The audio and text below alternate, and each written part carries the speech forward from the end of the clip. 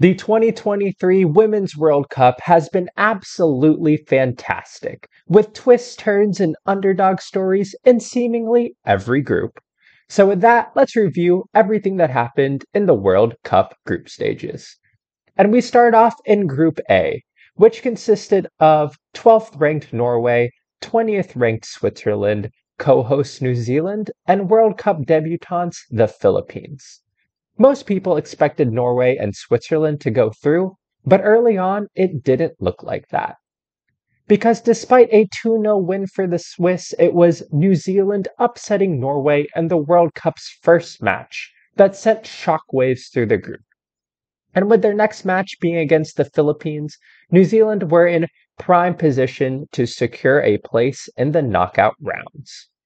But up stepped the Philippines and Serena Bolden, who powered home the header that led the Philippines to their first ever World Cup victory and arguably their greatest moment in the history of team sports in the country. The Philippines were among the best feel-good stories of this World Cup, and it was such a joy to watch them play. But in the other Group A match, a draw left Norway reeling, such that star player Caroline Graham Hansen said that she felt like she had been stepped on for a whole year after she was dropped for this match. In the final group match, every team still had a shot at the knockout rounds, and with Norway seemingly in turmoil, it felt like one of the Philippines or New Zealand had a real shot to make it through. But despite their best efforts, Switzerland and Norway did what they needed to advance, and New Zealand became the first host country in Women's World Cup history to be knocked out in the group stages. But now we move on to Group B, which had reigning Olympic champions Canada, co-hosts Australia, as well as the Republic of Ireland and Nigeria. The major news at the start of the World Cup was that world-class striker Sam Kerr was injured for Australia, which could leave them light up front. But the nerves were calmed via an opening day win for Australia via a penalty, and the opposite was the case for Canada, as Christine Sinclair missed her penalty, giving Nigeria a 0-0 draw against the reigning Olympic champions. Canada then defeated the Republic of Ireland, but Nigeria upset Australia, leading to a nervy final day in Group B, where a shocking 4-0 win for Australia meant that Australia won the group, Nigeria finished second, and Canada were surprisingly knocked out in the group stages. They would be one of many heavyweights to fall much earlier than expected. Now we move into Group C, where 6th ranked Spain started off the World Cup in disarray, as their complete and utter disrespect for host country New Zealand, whose people welcomed them in so kindly, forced Spanish captain Ivana Andres to apologize to the Maori people of New Zealand. The rest of the group contained 11th ranked Japan, 36th ranked Costa Rica, and 77th ranked Zambia, the lowest ranked team in the tournament. And things started off as expected. Japan and Spain both won their opening group games, but it was the second round of matches that provided the drama, as Zambia defeated Costa Rica to bring a victory for the lowest ranked nation in this year's World Cup. On the other side, Japan obliterated Spain by winning 4-0, despite only having 22% possession and only 1/4 of their opponent's total passes completed. That being said, the group did finish with Japan and Spain topping the group and moving on to the next round. Next up, we have Group D, with England, Denmark, China, and Haiti. This group, it ultimately panned out as expected. England and Denmark went through to the next round, but the story here was the emergence of Lauren James on the world stage, who looks like she is in the running to be this World Cup's best player. With that, Group E is up next, where perennial juggernauts, the United States, champion of the last 2 World Cups, were expected to top this group easily. However, they would come up against the Netherlands in a rematch of the 2019 World Cup final, as well as Portugal and Vietnam. The group started normally enough. The US defeated Vietnam thanks to 2 goals from rising star Sophia Smith, while the Netherlands took care of what they needed to do against Portugal. But next up was that World Cup final rematch. And in an exciting match, the Netherlands took an early 1-0 lead that left the US reeling. But then Lindsey Horan got angry and powered a header home, so that the match ended in a 1-1 draw. Portugal also defeated Vietnam, meaning a showdown between the US and Portugal would decide which of them advanced to the round of 16.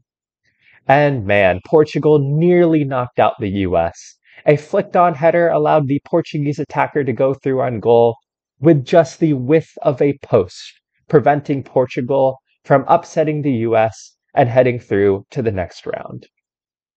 The Netherlands' victory over Vietnam meant they topped the group, and the US ended up finishing second, leading to questions surrounding this American side.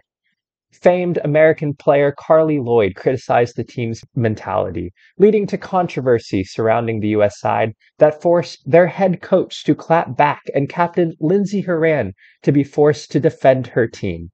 At a time when this team probably wants to focus on the World Cup, these are the needless distractions that might lead to this US side leaving the tournament earlier than expected.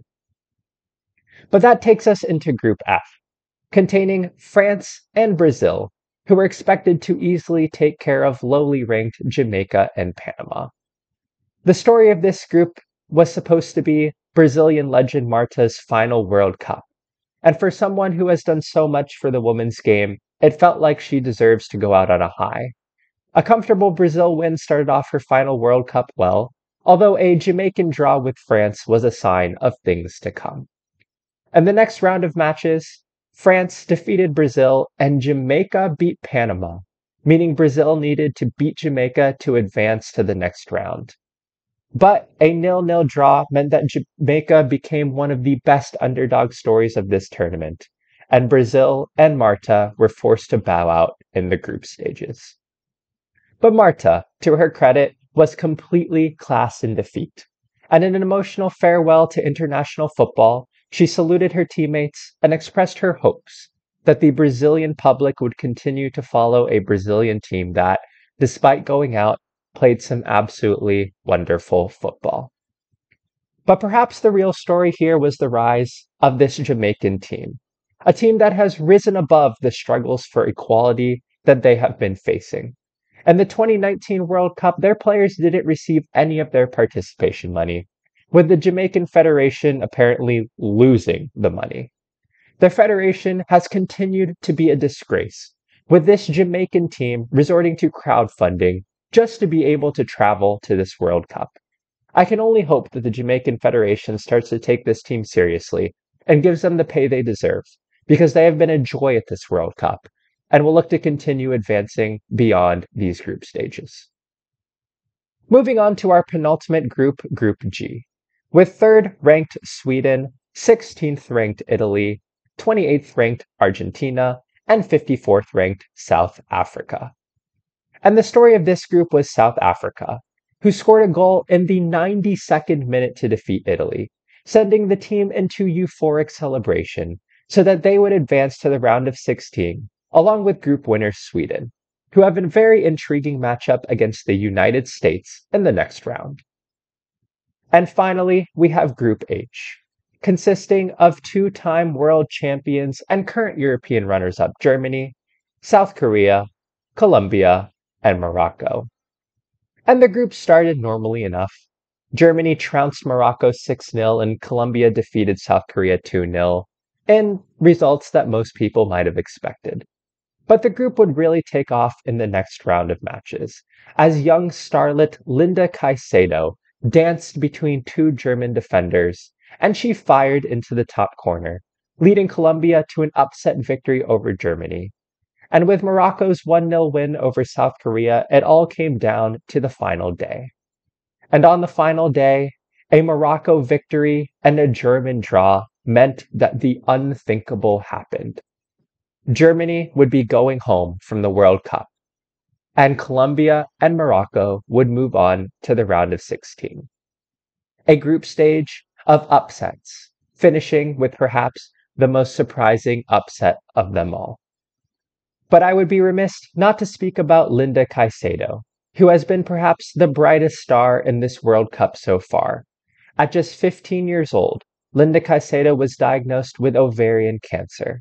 But since then, she has recovered, and she's since been named the best player at the 2022 Copa America, and she has signed for Real Madrid. And at this World Cup, she has led Colombia to the knockout stages. And that has been the story of the 2023 Women's World Cup group stage so far. If you think I missed anything or would like to highlight some other stories of this year's World Cup, please let me know in the comments below. Otherwise, thank you for watching this video, and I will see you all for the knockout rounds. Bye!